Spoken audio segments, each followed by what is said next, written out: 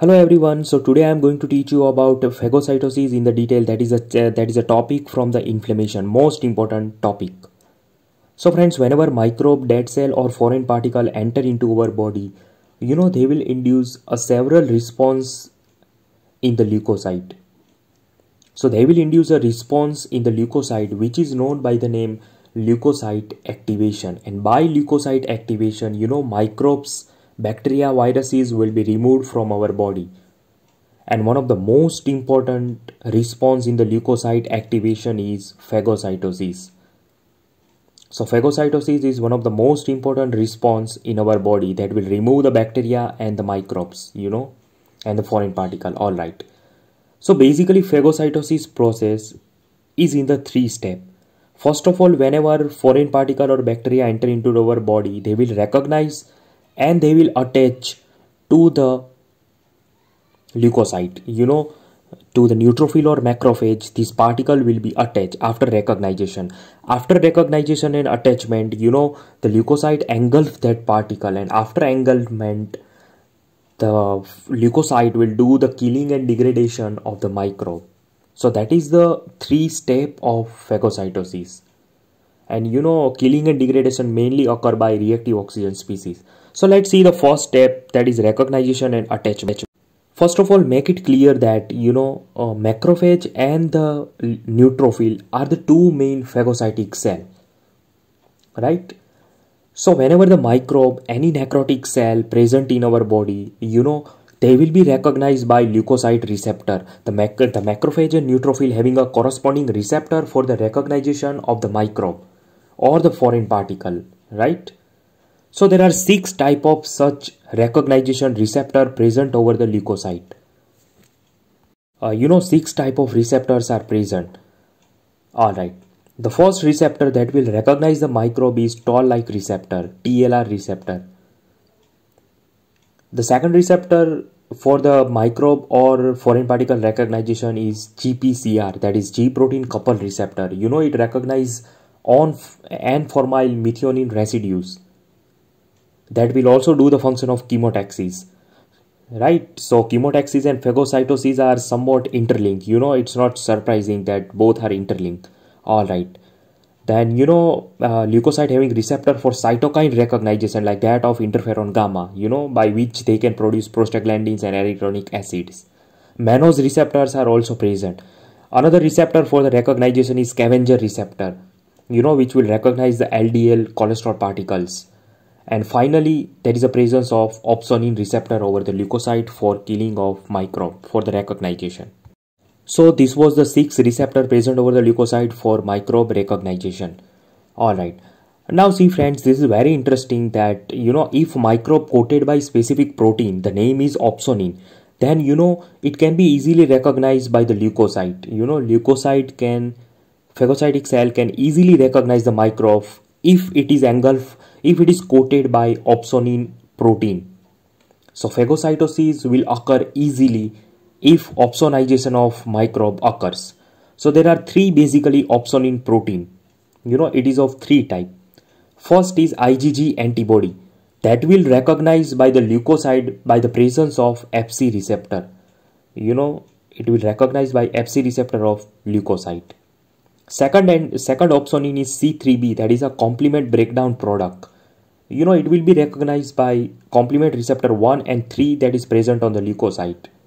And the third opsonin is mannose binding lectin, which will be recognized by C1q receptor present on the leukocyte. Alright. Now let's see engulfment of particle. After recognition by this receptor, microbe will be engulfed by phagocytic cell.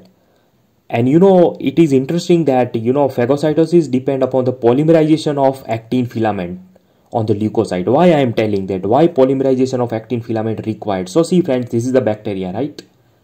So after recognition, by the receptors, actin filament polymerization occurs, and so that cytoplasm of leukocyte will extend around it. Cytoplasm of leukocyte will extend around it, and they will form a pseudopod which will surround the particle. They will form the pseudopod, and finally, after surrounding the particle, they will ingest it. So that is all occur by polymerization of actin filament. Yeah, this is the pseudopod formation around the bacteria. You can see in the image. So that was the pseudopod formation, and after pseudopod formation, finally it will ingest the particle and they will form a phagosome. So in this way, a phagosome will form. Now friends, in the macrophage or in the neutrophil, this phagosome will bind with powerful organelle, that is a lysosome. It will bind with lysosome and they will form a phagolysosome. See, this is the phagosome. It will bind with lysosome. So together this is the lysosome, right? So together they both will form a phagolysosome. They will form a phagolysosome. And now onwards, the phagocytic cell can do the killing and degradation. So after engulfment, third final step of removal of bacteria is by killing and degradation. So that will occur by microbicidal agents. So basically there are 4 microbicidal agents that can kill the bacteria, viruses like that of parasite, like that of microbe. The first one is reactive oxygen species. That is also known by the name free radical. Second one is reactive nitrogen species. Right? Third one is lysosomal enzyme, which is a powerful microbicidal substance. It will kill the virus, bacteria effectively, lysosomal enzyme. Then finally, fourth one is granules of the neutrophil and macrophage will do the function of killing and degradation. Alright, so first we will talk about the reactive oxygen species, how they form. So basically there are 3 types of reactive oxygen species. The one is superoxide anion, second one is hydrogen peroxide, and the third one is hydroxyl ion. These 3 are the reactive oxygen species or free radical. Among that, superoxide anion and the hydrogen peroxide are very weak, while hydroxyl radical OH- is a highly reactive free radical which can kill the bacteria or viruses effectively. Alright, and these all oxidative reaction occur in the neutrophil during the phagocytosis process, that is known by the name respiratory burst. It's given the name respiratory burst. So that is responsible for killing of microbes. Alright. Now let's see how the reactive oxygen species will form. So over the phagocytic membrane, there is a presence of one enzyme, that is NADPH oxidase. They will oxidize the NADPH into NADP, and because of that, the oxygen will get converted into superoxide anion.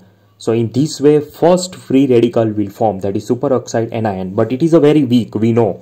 So you know what, superoxide dismutase will convert it into H2O2. The superoxide dismutase will convert it into H2O2.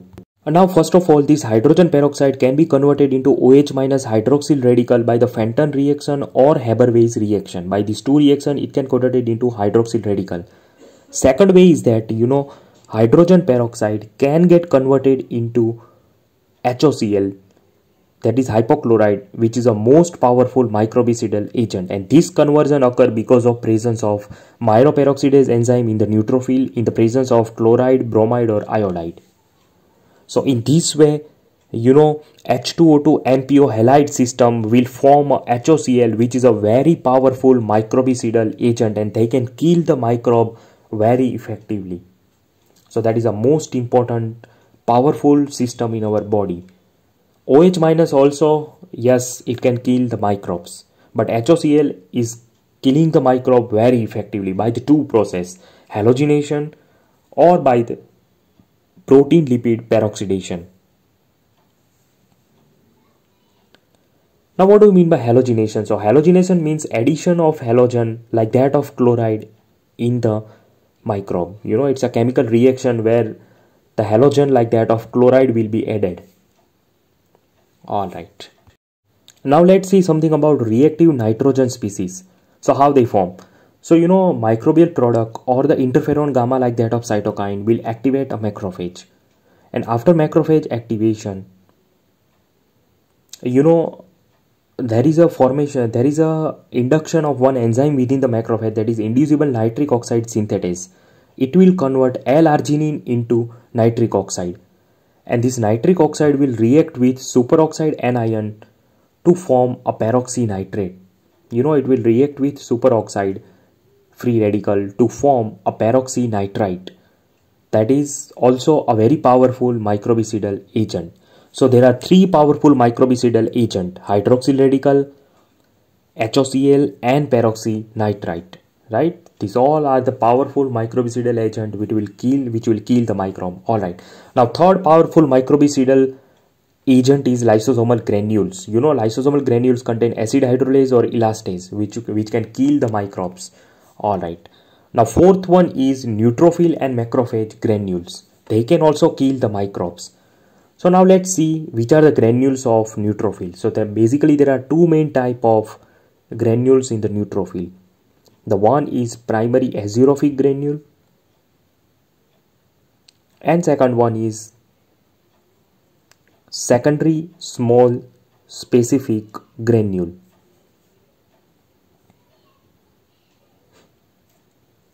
So which are the secondary small granules? So they are the lysozyme. Neutrophil secondary small specific granules contain these substances. Lysozyme, lactoferrin, collagenase, then gelatinase. They will contain the plasminogen activator. They can contain histaminase. They can contain alkaline phosphatase. These are the substances present in the secondary small specific granule. While in the primary azerophic granule, mainly you will have myeloperoxidase, defensin, then lysozyme, then acid hydrolase. Then in the primary azerophic granule, there is also presence of neutral protease like that of elastase, cathepsin G, proteinase 3, and collagenase. So remember friends, reactive oxygen species, reactive nitrogen species, lysosomal granules, and neutrophil granules are the powerful microbicidal agent. Now see friends, in the neutrophil, as we have discussed, there is a presence of elastase or protease. So if the neutrophil function is unchecked, if the function is not checked, then what will happen? This substance in the neutrophil can harm the normal tissue as well during the removal of bacteria or virus. Normal tissue also can be damaged, but their effect will be counteract or neutralized by the anti-protease that is present in our body. And in our body, alpha-1 antitrypsin and alpha-2 macroglobulin are the two main anti-protease substances. So if you have the deficiency of antitrypsin deficiency, anti-protease deficiency, then this type of patient is vulnerable for the damage by the elastase, and so emphysema-like disease can be developed. Alright. Now let's see something about Chediak-Higashi syndrome. What is this syndrome? So it's an autosomal recessive disorder, and in this condition there is a defective fusion of the phagosome with lysosome. So you can imagine that if phagosome doesn't fuse with lysosome, then lysosomal granule cannot work. If they don't fuse, then lysosomal granule cannot be released. So there will be defective microbial cleaning. So patient have more chance of infection in Chediak-Higashi syndrome. The patient will have neutropenia.